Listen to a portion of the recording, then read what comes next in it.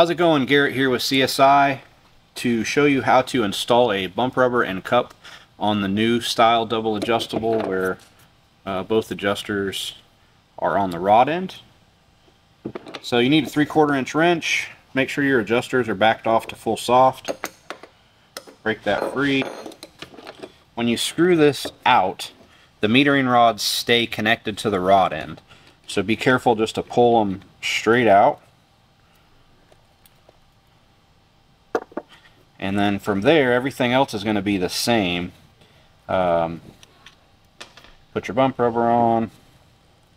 Put your cup on. Make sure to get the jam nut all the way back up the shaft. And then when you reinstall this, you just slide those guys back in, and you'll screw the rod end all the way up the shaft like you would on a single adjustable. The biggest difference is once it's tight, you're going to back it off half and then 3/4 of a turn. That will get everything where it needs to be. Put it back in the vise, jam it up, and then you can put your bump rubber back up on, but at that point all your adjusters should turn nice and free.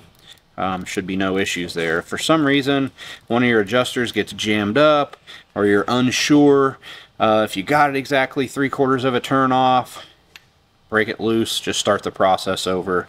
In the end, you should have detents all the way to full stiff, and then your first click out should be a detent. That's a good check to make sure everything is where it needs to be, but pretty simple. Just make sure that you don't bend those metering rods when you pull them out. They're fairly robust. You'd have to drop your rod end or step on it or do something crazy to damage them, but just be careful with them.